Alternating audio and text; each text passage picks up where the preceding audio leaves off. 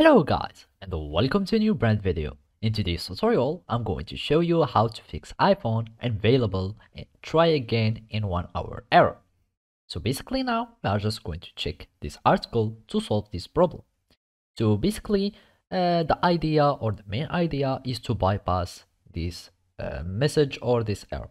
So if you cannot recall your password, you will need just to bypass your iPhone by using some third-party softwares.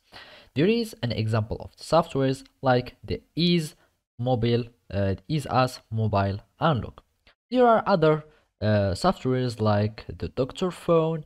There are other like iPhone Rescue and many other software that you can use to bypass your iPhone.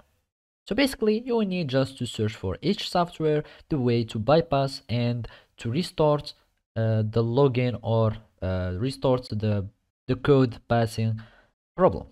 So if this still the problem still persists, you will need just to remove the iPhone via iTunes. So basically, you will need just to turn off your iPhone, and then when it is not connected, then you will need to turn it immediately connected to your PC that has the iTunes, and then a message such this will be showing on your iTunes.